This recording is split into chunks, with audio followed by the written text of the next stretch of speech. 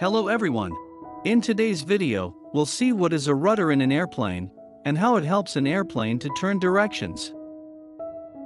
The rudder is one of the primary control surface for maneuvering an airplane. The rudder is controlled by the pilot, with the help of interconnected pedals in the cockpit. The rudder is hinged to the rear of the vertical stabilizer.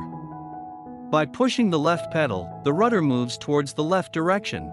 This alters the fin and the rudder aerofoil section, and a sidewise lift is created that sends the tail to the right, and yaws the aircraft nose to the left with respect to the normal axis.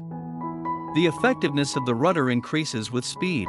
Therefore, large deflections of the rudder at low speeds and small deflections at high speeds will be required to yaw an airplane.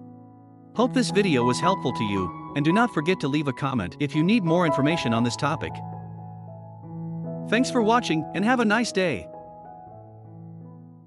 Thanks for watching DS Funplay. See you in the next video. Subscribe for more videos. Right up, subscribe right here, right now. Don't forget, press the bell icon. The choice is yours.